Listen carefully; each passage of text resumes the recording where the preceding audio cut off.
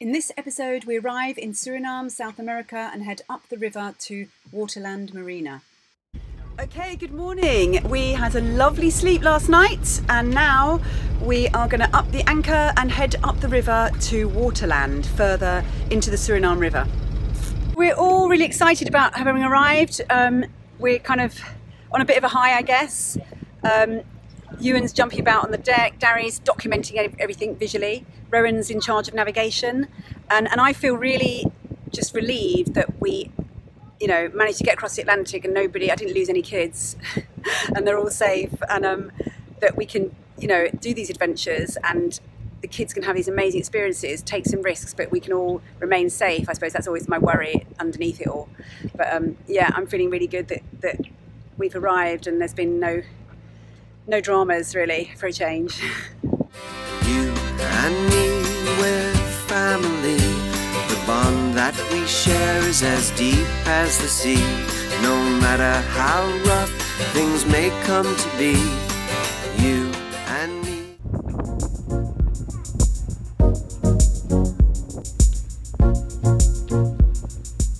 Okay, so we are just heading up the river. And we are at the point now where the river divides. We're kind of following these markers along the channel, and we've still got our two different charts, electronic charts, Navionics and another one. We're turning to starboard now to head past the town and up to Waterland. That's where the one river meets the other river. Oh god. No, look at this rock! It looks like sponge in the water. This is all from the anchor chain. This is all mud from the anchor chain. Looks like we're also on land now because the plotter chart hasn't seemed to update it. It doesn't show the river.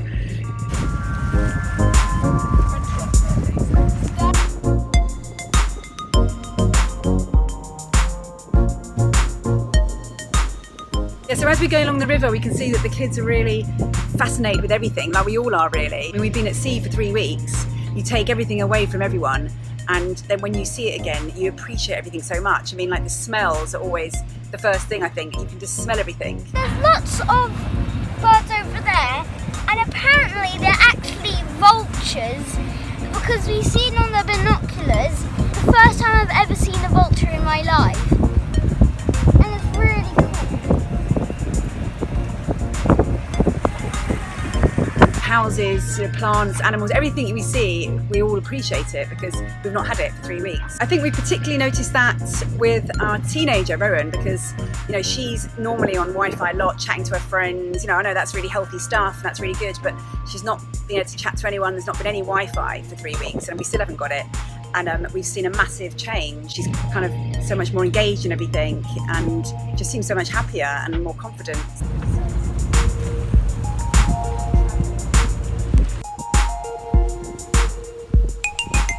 We're just reaching the city of Paramaribo, which is the capital city of Suriname. So you can definitely see the Dutch influence with the buildings and everything. And actually there's some Dutch naval vessels over there, or patrol boats, because I'm not sure whether Suriname is still a Dutch colony or whether it's just under the protection of the Dutch flag.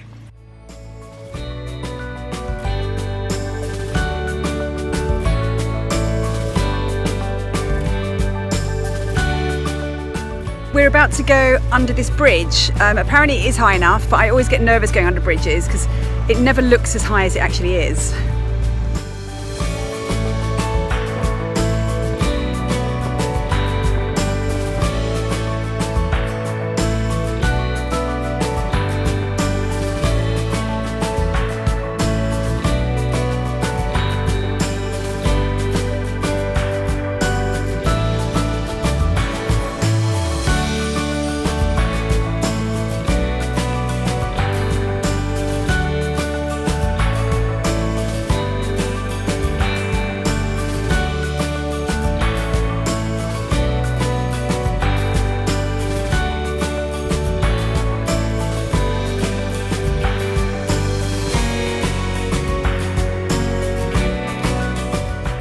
So I guess this must be where the tankers come in to load and offload all of their cargo.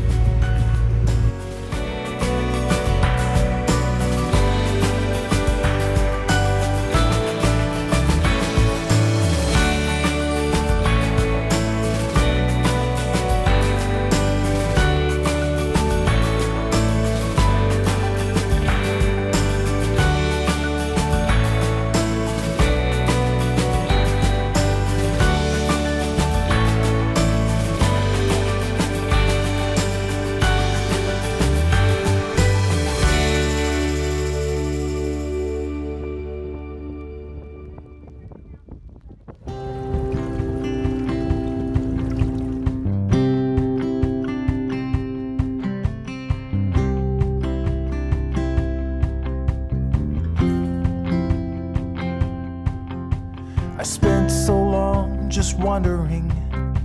For years I was adrift, directionless and wayward, lost like a swallow on a cliff. But slowly I found purpose and my life became more clear. I found my destination, yeah, but now where do I go from here? 'Cause I'm already there, I'm already everywhere.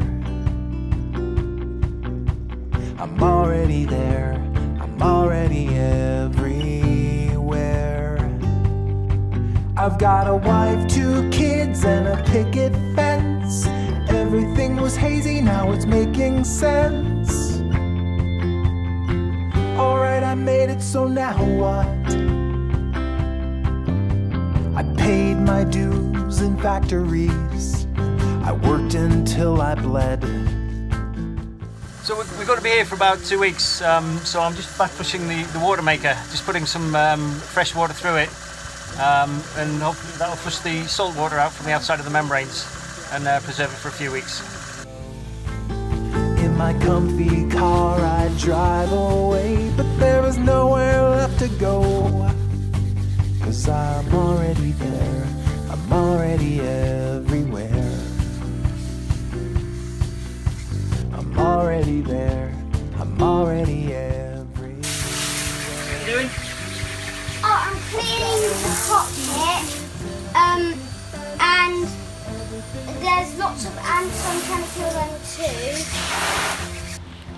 Well, you get these big clumps of grass and weed floating down, and they get stuck on the pontoon, but the thing is they're usually covered in snakes, so you've got to get them flowing past as quickly as possible before they get on the boats. No one ever told me that when the race is done. So I'm making the mosquito covering things for the hatches. The crowd goes home and you're still standing on that. Hey, so yeah, we had this fantastic idea of opening up these bilges to store loads of cans, but it doesn't seem to be working because I think all of these cans have just burst inside. So there's a bilge full of lemonade, orangeade, different selection of beers, and it was just full of that, and everything was kind of swimming in it. I think what's happening is the pressure as we're moving the boat moving up and down. I think partly that's banging them, but also just the actual pressure, the heaviness on the cans. I don't think they can handle it. That is 2 weekends gone. Okay, I'm going to give you a little tour of Waterland Marine Resort. As you can see behind me is the bridge, and that leads to the pontoon where our boats are.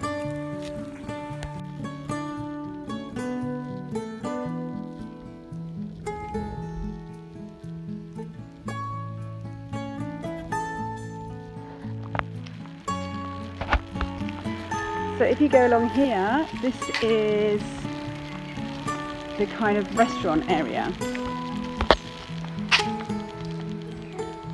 So there's plenty of tables here, and this is where we do a lot of schooling. And then if you carry on walking through, this gets quite full at the weekends, but down here there's lots of tables to sit, so that's kind of like the main restaurant area and the bar. kind of like this beach here. This is where I've been doing a bit of yoga in the mornings.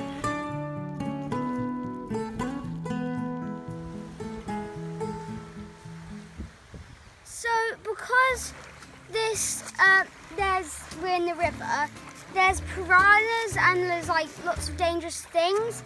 So you're not allowed, so you have to stay in there for a limited time. You're not allowed to go if you have a cart, and you're not allowed to push, but apart from that you can go swimming. So it's a good job there's loads of other fun stuff to do at Waterland. Right.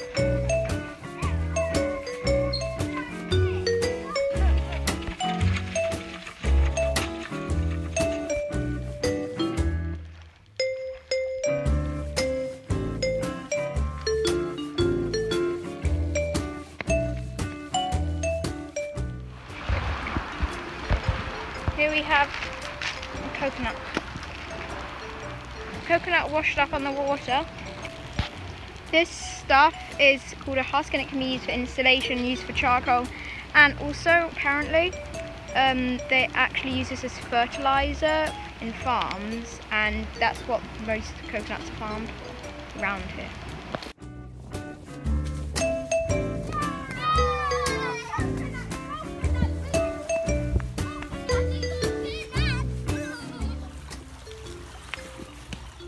Done this all by hand, no drills, no nothing. I didn't ask anyone. There's this wonderful canopy here. It's really shaded, and the sloths live up there somewhere in the trees.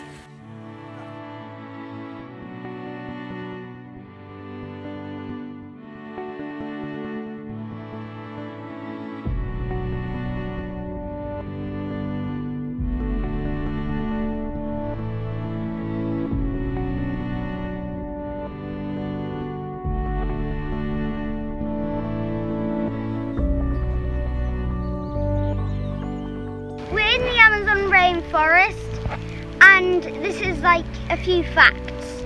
There is about 4 or 5 kinds of layers in the rainforest.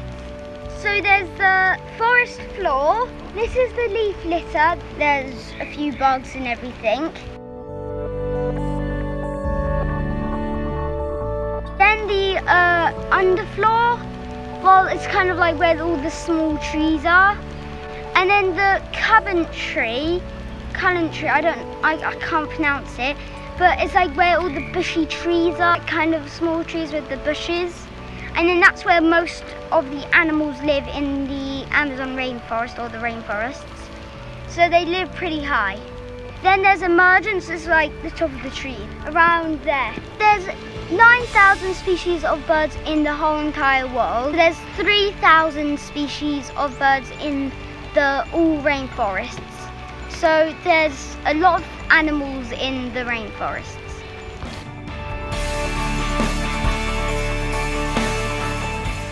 There's like 100% land area, and all rainforests in the world take 7% of all land area in the world.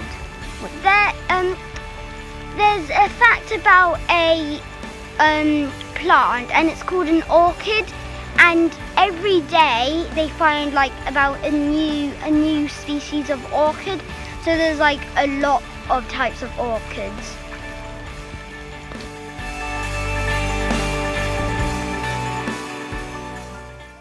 Okay kids, grab a stick. We're going to go and see something amazing in nature. This is called mimosa. I'm not sure about the Latin name. Watch what I do. Oh my so God! Cool.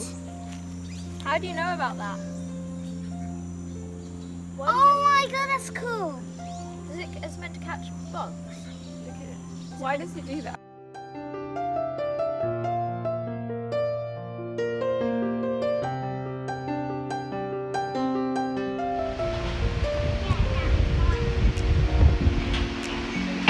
This is a really nice place where everyone just sort of hangs out.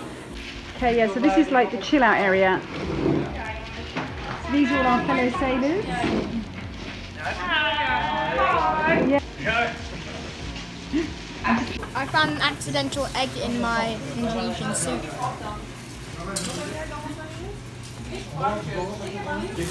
This is how to eat wherever this is.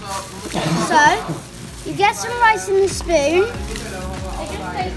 like this, and then you put a bit of soup in, and then perfecto. What's in the soup? Fish, beans, sprouts, and everything. It's on your t-shirt. Is it climbing? It's on your back. No, it's on your back.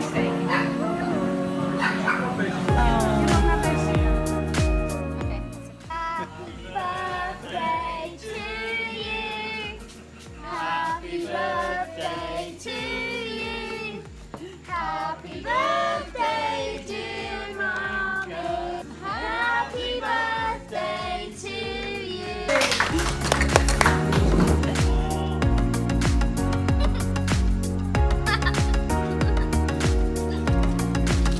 Wow, look at that beauty.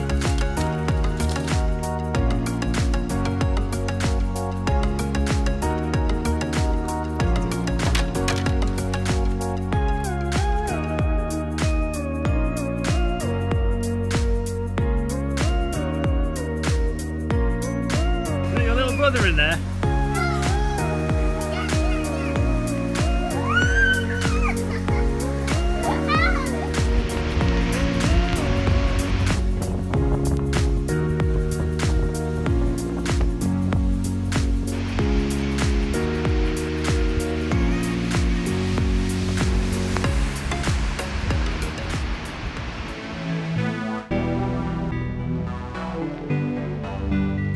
So this is the road that leads up to the main gate. This garden is beautiful. So Noel, who owns this place, he planted most of this, and some of it's native and some of it he's brought over, but it's such beautiful plants and flowers. Cheers, welcome guys. This is a great place to make landfall after crossing the Atlantic, but stay tuned for the next episode when we check in with immigration and have some fantastic kayaking adventures. Binoculars.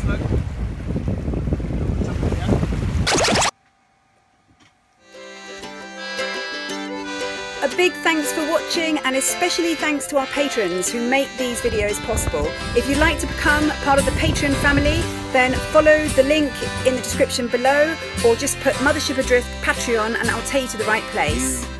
We would really love to hear from you, so if you'd like to leave comments, then go to our Facebook page or Instagram, or even to our Patreon page where you can connect to us immediately. And if you want to do it, do it. Sing ho, hey, along for the ride, ho, hey, I'll stay by your side.